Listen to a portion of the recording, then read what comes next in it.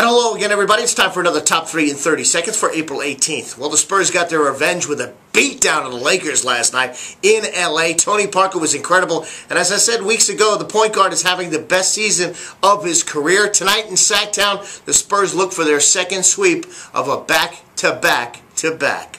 The Rangers came out swinging last night in Boston. Josh Hamilton blasted his 5th homer of the season, and that was one of 6 home runs on the night for Texas. Is anyone still interested in getting rid of Hamilton? I don't think so. And the NFL schedules were released. Dallas will play 3 of their last 5 games at home. So there's no reason to have a December swoon this year, right? We'll see. That'll do it for April 18th. We'll see you tomorrow.